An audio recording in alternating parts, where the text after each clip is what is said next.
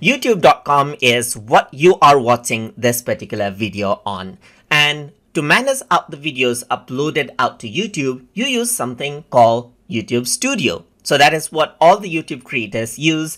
And in this course, we are going to learn how we can upload and manage out the uploaded content inside of YouTube by using YouTube Studio.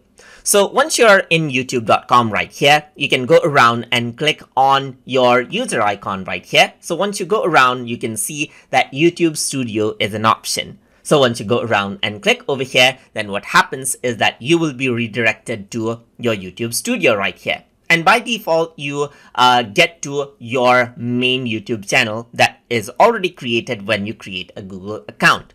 So over here, you can see that this is the YouTube Studio, and I don't currently have any videos uploaded on this channel of mine.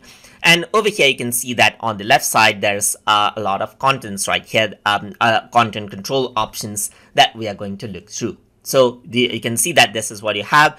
And on your address bar as well, you can directly type in studio.youtube.com. And as long as you're logged in with your Google account, you can just go around and access this site right here.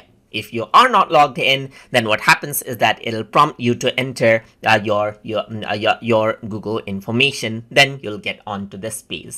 So now in upcoming videos, we're going to see how we can manage out videos in a YouTube channel and then utilize different options to manage the videos in different ways. So hope you guys learned something as always. And as always, please like, comment, share, and subscribe.